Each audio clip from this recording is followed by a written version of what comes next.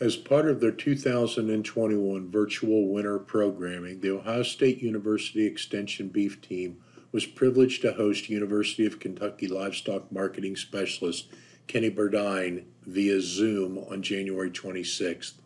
During his presentation, Burdine detailed why, beyond simply trying to sell more pounds for more dollars, cattlemen needed to keep in mind the value of post-weaning programs, find ways to capture the benefits of uniformity in calf size, and do the little things that can each add more value to a calf.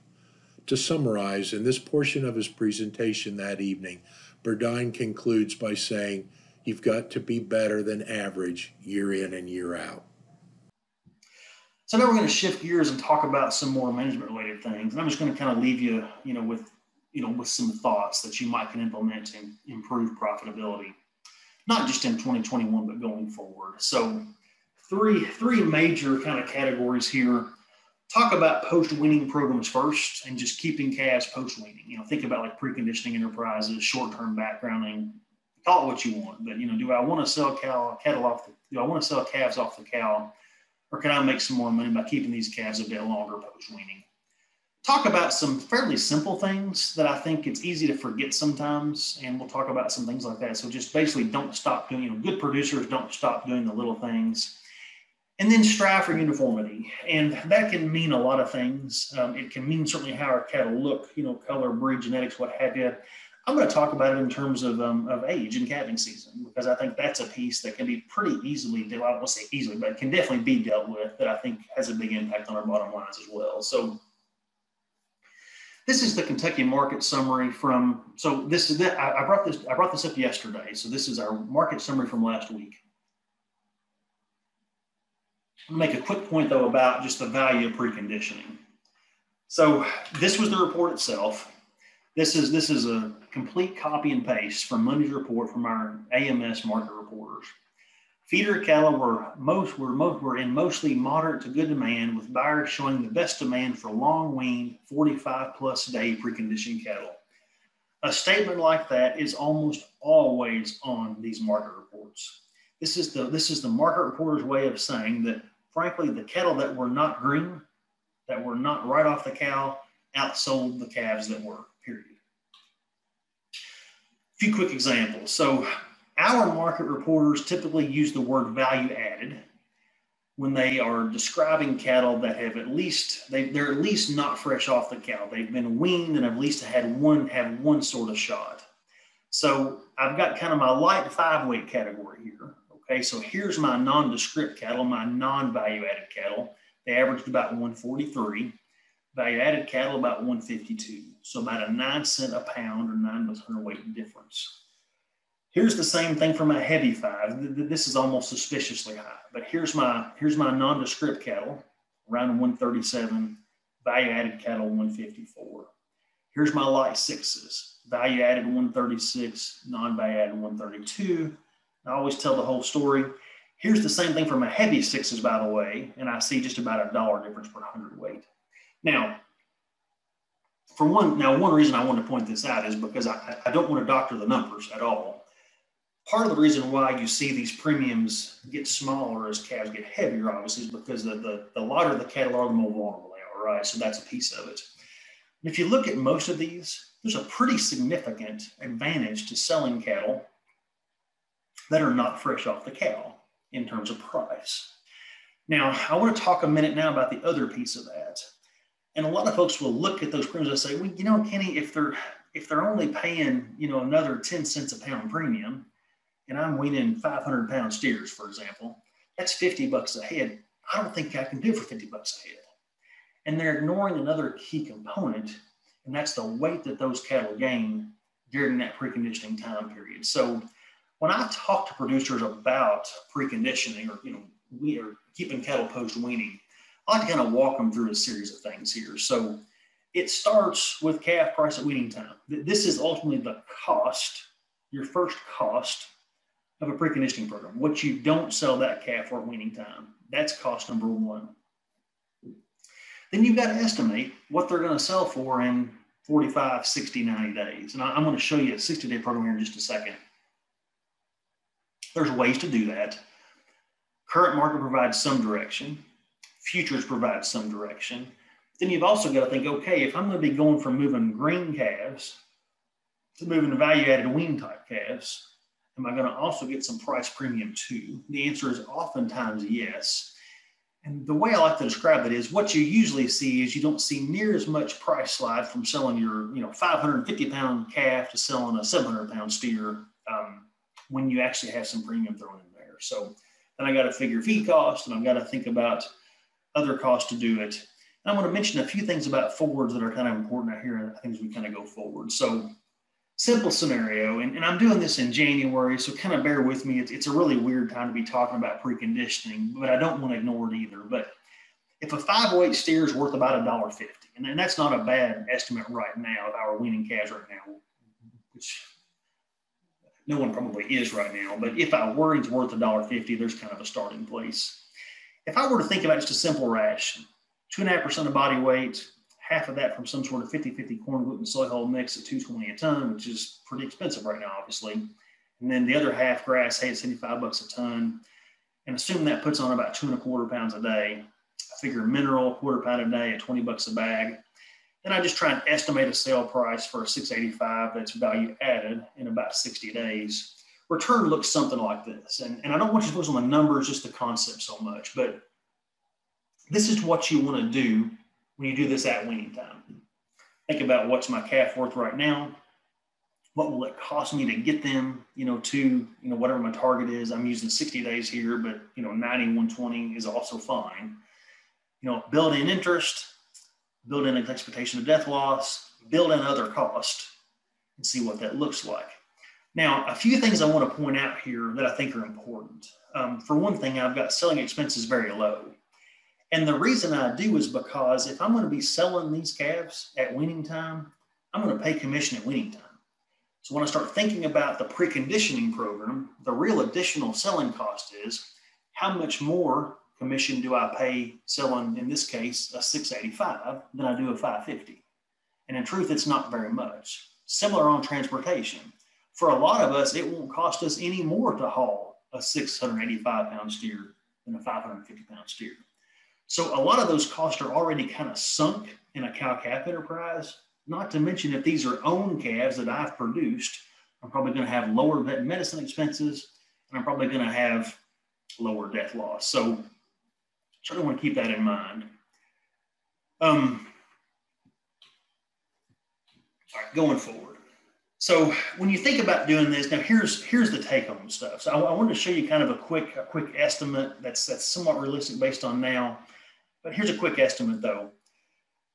Look at this at weaning time, all right? Know it's constantly changing. And that's the most important thing is, you want to do this literally at weaning time to make a decision of what makes the most sense for you.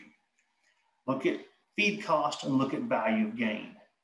Understand, most importantly, that this is a viable sector of the beef system. There are people that do nothing but buy weaned calves and put weight on them through grazing enterprises and through background and feed-based type enterprises. Okay, that's what they do.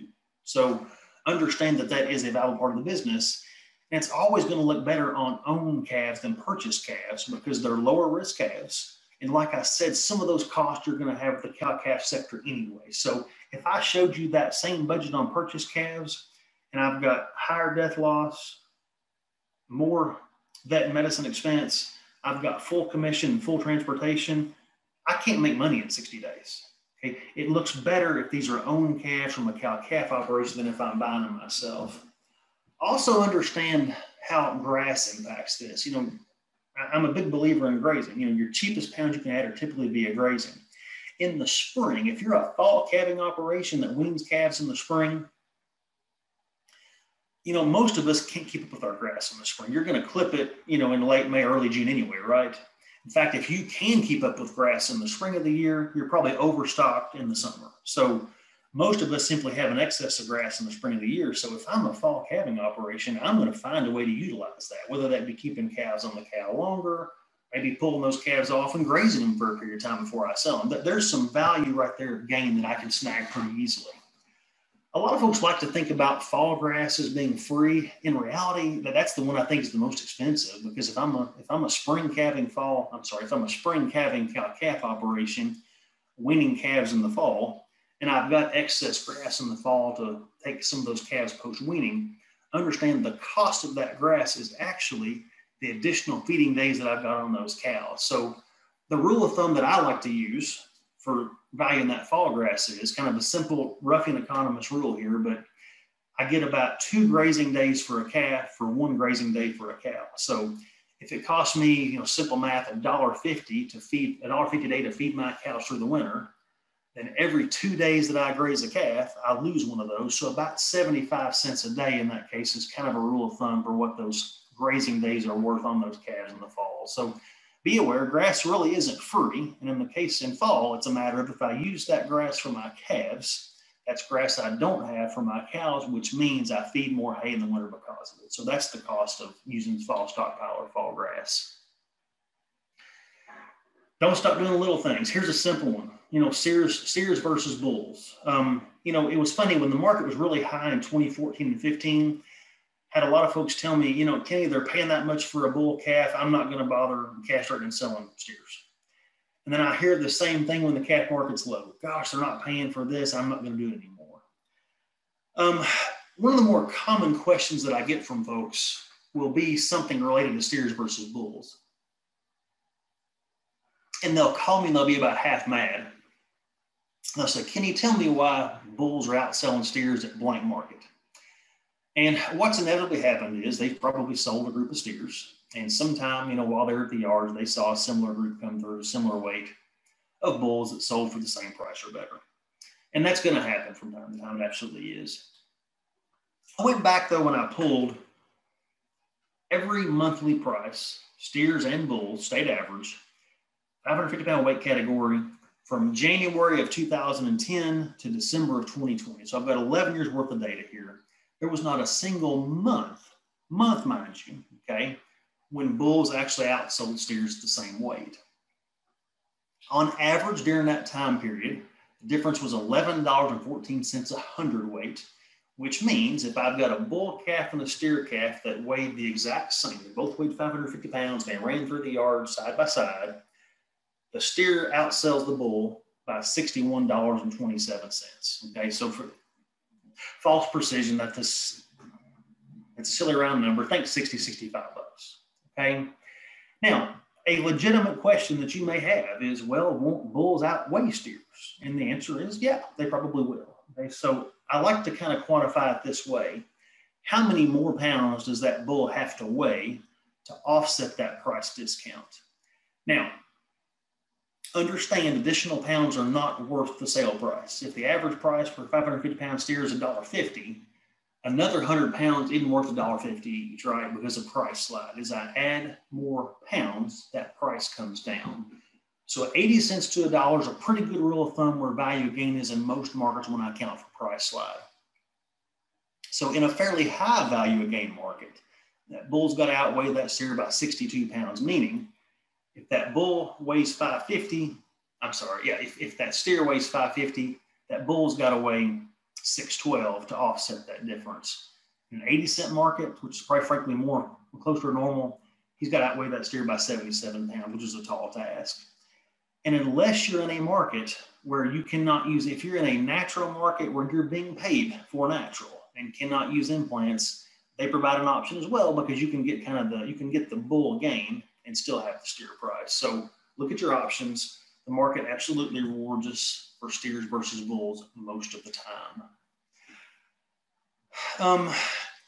If there's one number on a cow-calf operation that tells me more than anything else it's a winning rate, it's calculated right. I think it is the most important measure for a cow-calf operator to track. Good operations should be in the 90%. So all I'm simply saying is what percent of my cows wean me a calf every year.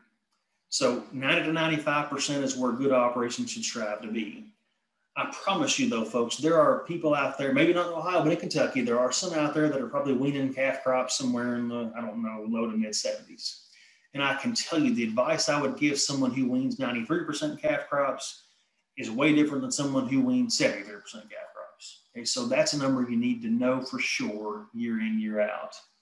Another way to say it would be, it's how I convert revenue per calf to revenue per cow.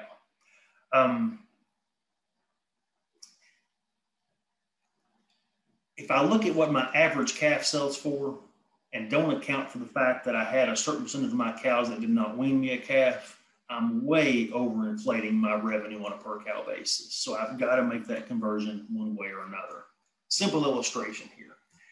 If I assume a weaning weight of 550 pounds and I look at roughly $1.40 steer heifer average price, that's $770 per calf sold.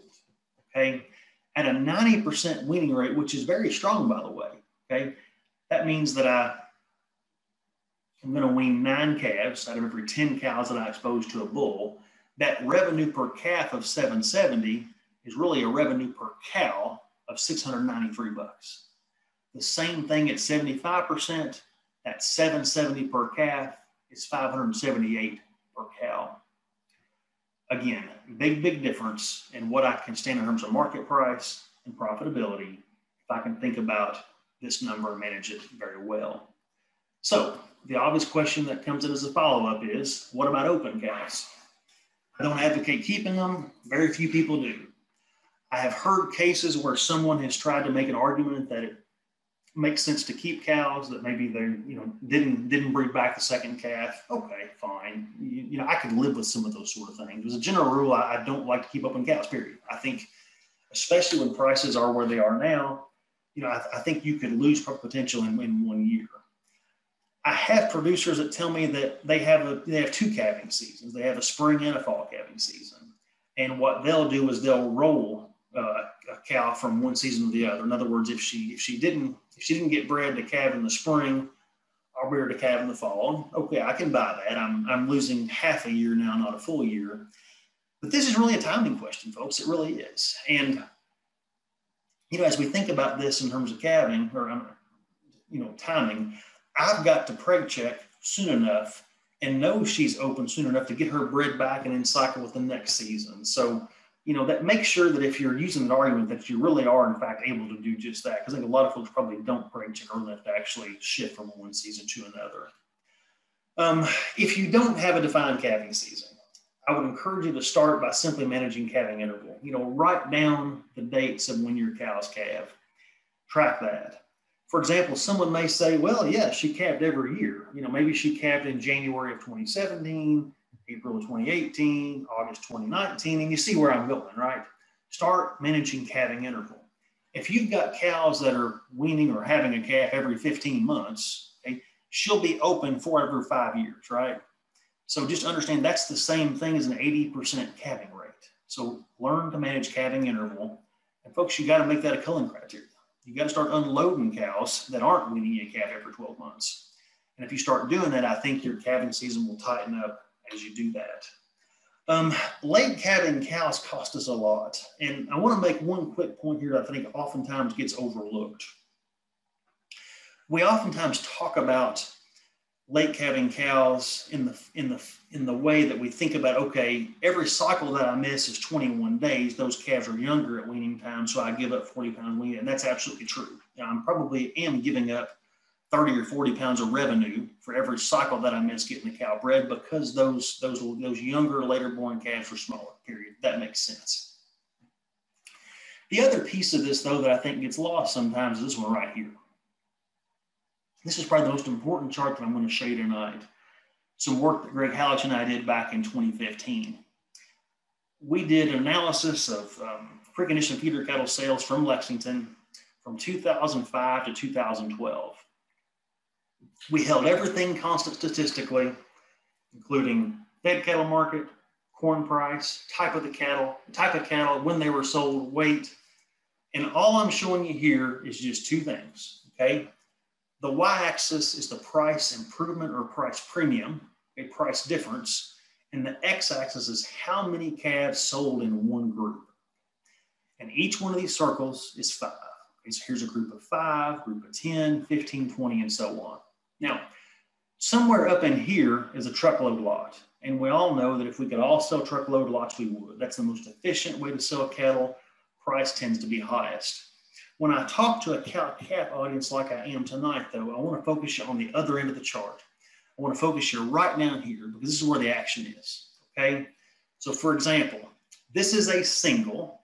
This is a group of 5, okay? Will a group of 5 outsell a single? The answer is yes. In this study, by about $11 a hundredweight. This isn't a pot load, folks. This is a group of 5, okay? Will a group of 10 outsell a 5? Yeah, by about $4 a hundredweight. Okay, so most of us are not big enough to be up here on this end of the chart. The story is I've got to stay out of this end of the chart.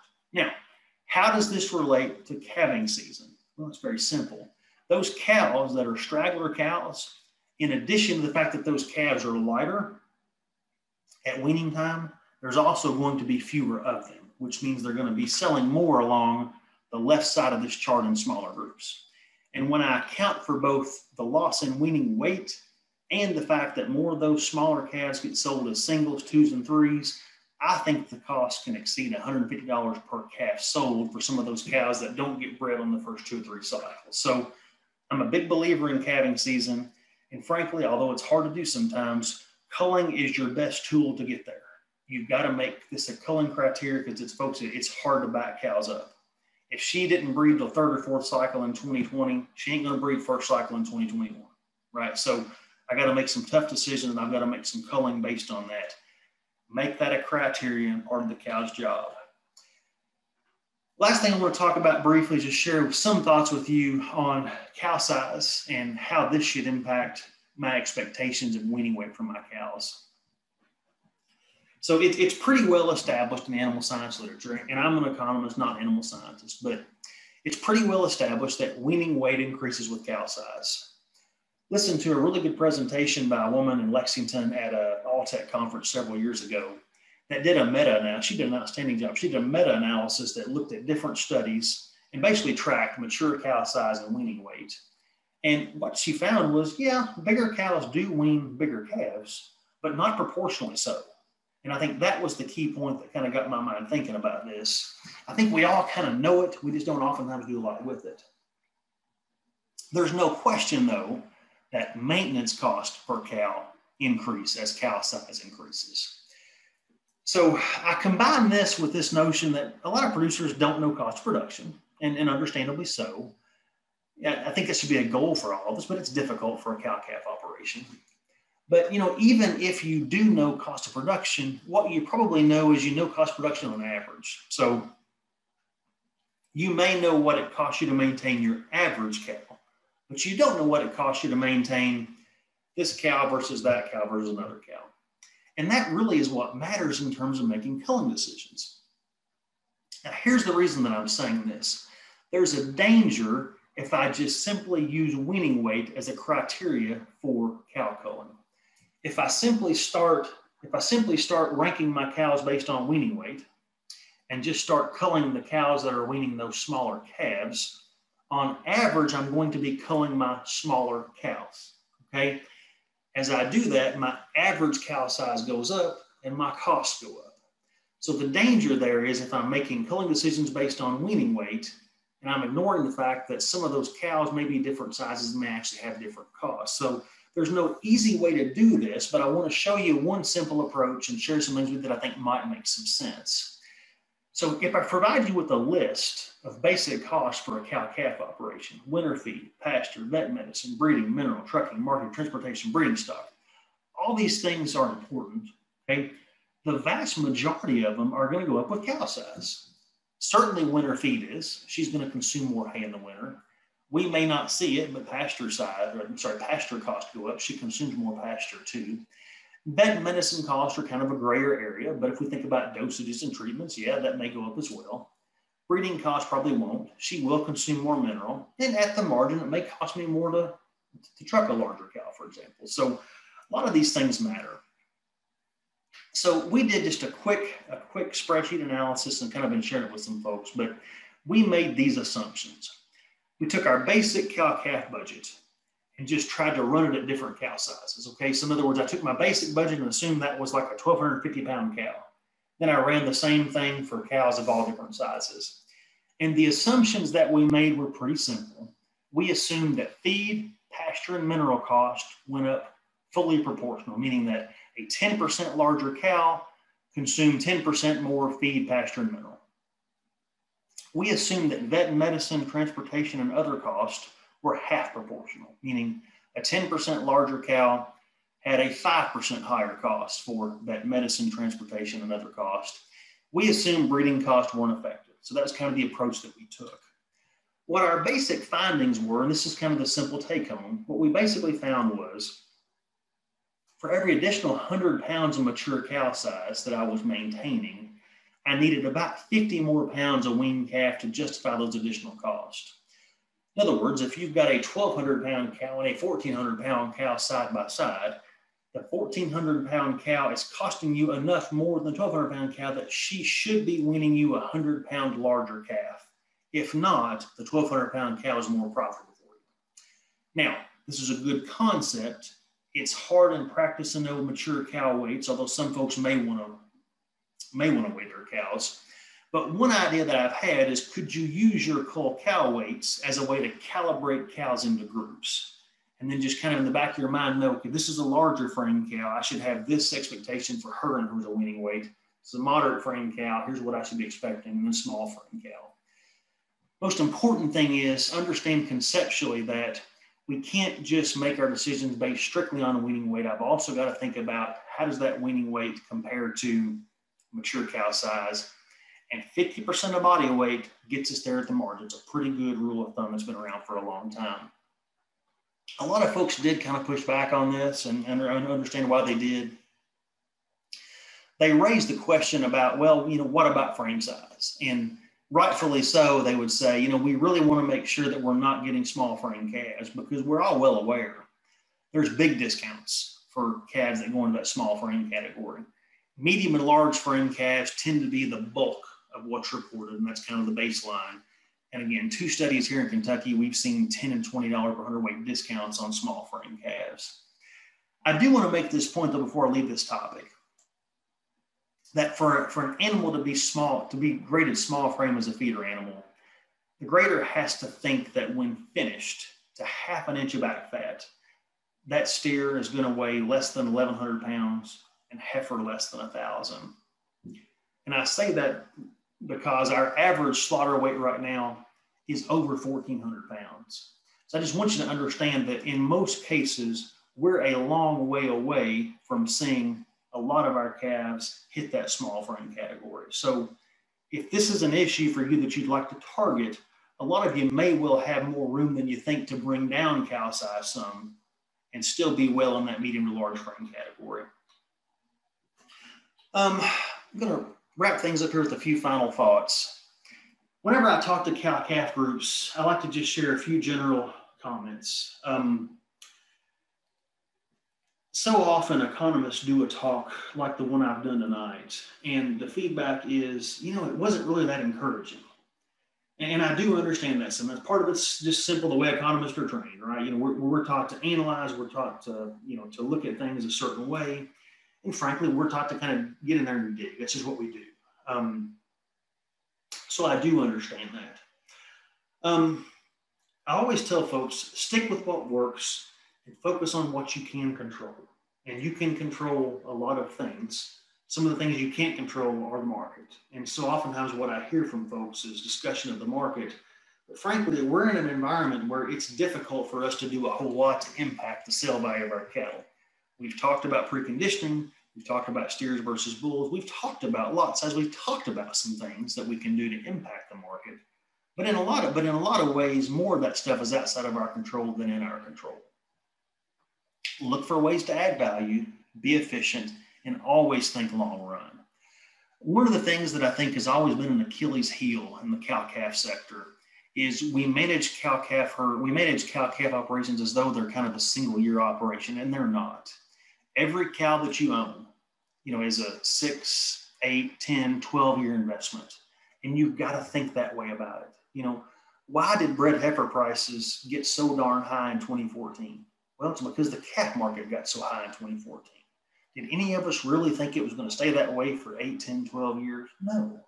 But it would almost had to have done so to justify the $3,000 bred heifer prices a lot of us were seeing out there. Okay, so always think long term. Don't get wrapped up in current calf price. Think about, what's a realistic long run average calf price. Most of your decisions should be made with that number in the back of your mind, not current price. In reality, and this is just a bitter pill to swallow, but it's true, the average cow-calf producer sees pretty limited return to land and management in the long run. Now, I don't mean that he or she sees none, don't hear me saying that, but understand that we're in an environment where we're price takers. There's no barriers of entry. And as soon as we start making really good money, what's going to happen? We're going to grow the cow herd. We did it in 2014 and 15. We'll do it again here in a few years. Okay. Just understand that's the environment that we're in. We do spoil our own markets. And then we act surprised sometimes that's what happens. So a lot of folks look at that and they say, well, if the average cow-calf producer sees limited returns to land and management in the long run, why do I want to do this? I look at it the other way and I say, well, if the average cow-calf producer sees limited return to management in the long run, the message to me is don't be average. Profitable producers are the ones that do well in a normal market. They do really well in a strong market, and they can survive a few years of a tough market. If that's a recipe for being profitable long run. So I've tried to give you a few ideas. There's lots of things you can do, but you always want to be looking for ways to become more efficient, to wean better calves, and to have a greater return to what you do. I do believe money can be made in the cow-calf sector, but I absolutely believe the trick is you've got to be better than average year in and year out.